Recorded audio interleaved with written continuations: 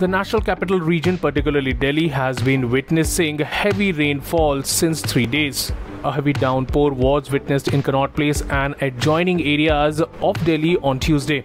The Indian Meteorological Department had predicted that thunderstorm and moderate to heavy rain would take place in parts of Delhi NCR. Thunderstorms with light to moderate intensity rain would occur over and adjoining areas of isolated places of East, Southeast, Northeast, North Delhi, Noida, Greater Noida, Dadri, Meerut and Modinagar, IMD tweeted.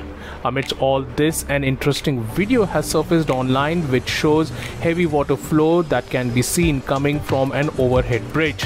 Twitter user Sanjay Raina posted the video clip and several other users commented on it.